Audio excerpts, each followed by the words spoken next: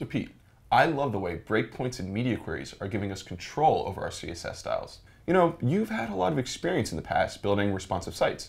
What patterns or general strategies have you found to be the most useful? You're right, there are several great patterns out there, but I'll start with probably the most simple and one of the most important ones, the grid fluid system. With the grid fluid system, columns end up wrapping to the next line as the browser width starts getting smaller. There's a lot of good examples out there that you can try, like Bootstrap or the 960 pixel grid layout system, that are easy to use and have everything done for you already. Huh, well, that does sound like a pretty nice flexible strategy.